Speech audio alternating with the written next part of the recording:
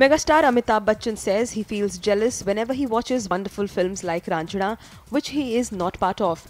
Big B posted on his blog.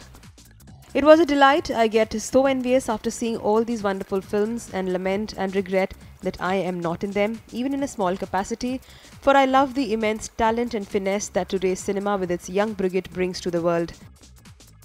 The actor also has a few movies in his to-watch list.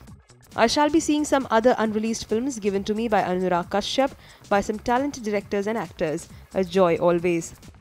Raanjhanaa, starring Dhanush and Sonam Kapoor, opened to a great response at the box office this Friday. On the big screen, Amitabh will soon be seen in Prakash Jha's Satyagrah. IANS report.